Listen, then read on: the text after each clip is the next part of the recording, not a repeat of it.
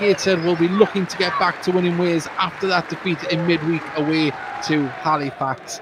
And the Gateshead fans behind us are in good voice. Without saying any more, there will be a minute's silence here for Her Royal Majesty the Queen, the passing of the monarch.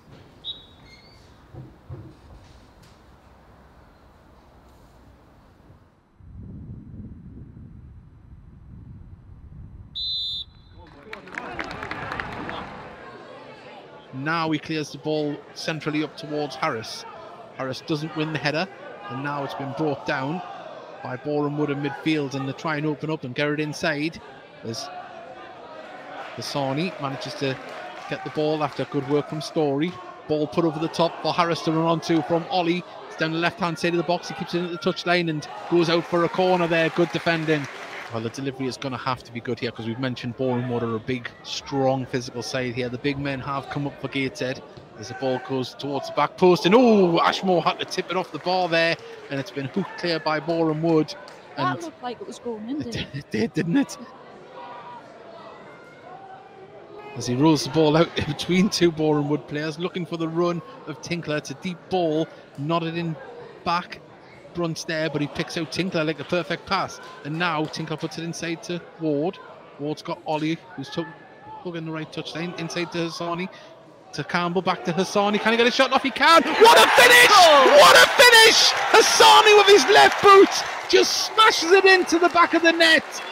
Ashmore didn't have a chance down to his left-hand side. It looked a tight angle, but Gateshead, we said before, the first touches were letting them down. That was some nice little flicks and nods down there. Yeah, and for me, it looked a little bit like ping ball, but for him to catch that, the timing, it was just absolutely spot on his left foot in the bottom-hand corner. Well, Lirak Hasani scores his first goal in Gateshead colours, and he's done it at home. Well, Hasani puts it down, throws it down the line. It's been nodded on. Ollie picks up the ball in midfield, picks out Campbell. Campbell plays the ball over the top for the run of Ward. Ward, good ball control there. He's up against Stevens. Stevens crosses off him, and it's a corner, and then it's a good kick. Good work from Dan Ward there. As Ward and Hasani are on the edge of the box, looking to pick up any balls that may come out. In it goes. Bailey tries to go for the header, falls to Hasani. Now Ward on the edge of the box. Oh, it just rose as soon as it left his boots.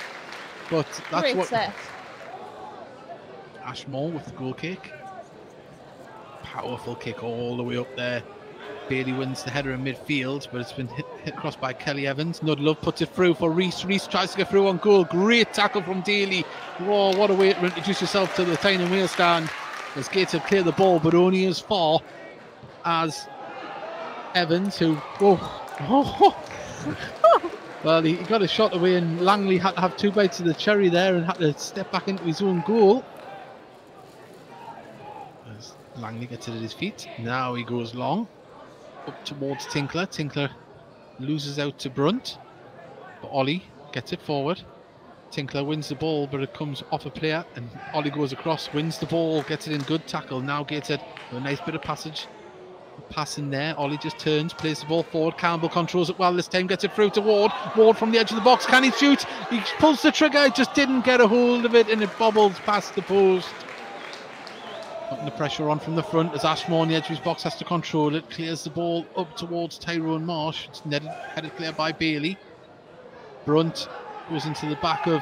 and that was a nasty tap. A nasty collision of heads there by Reese into Bailey, and the Gateshead fans and players are not happy. Bailey... I thought the first one was bad enough. I thought there would have been a foul on the first one. The linesman... The yellow card is going to come out for Josh Reese.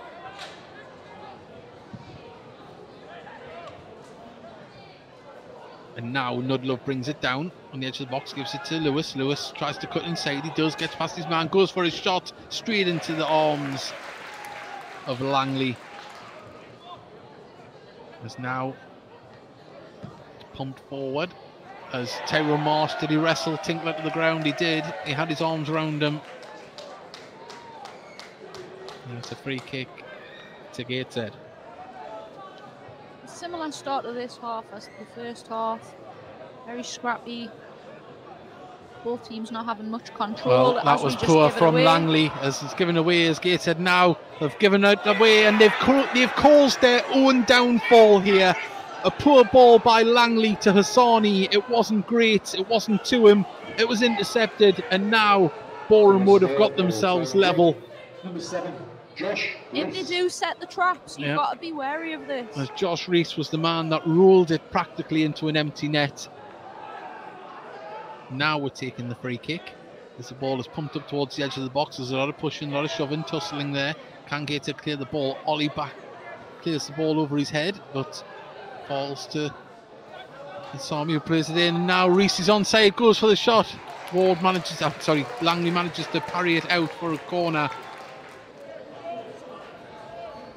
Campbell gets in front of Evans.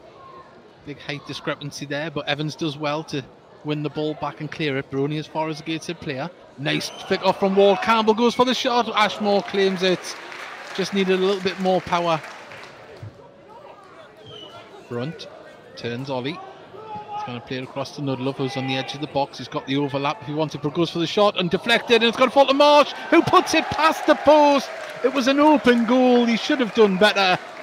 And Tyrone Marsh, for some reason, complains to his teammates. What a lucky escape there, Gateshead did. It's always a good sign when you pin a defence back, but they've got to try and break it down. As Bailey gets the ball. Was he fouled? No. Strong. Brunt goes forward. He's still driving with the ball. Picks out Nudlove on the right hand side. There's only Marsh in the middle. There's 4 Gateshead defenders back. Still no one to support.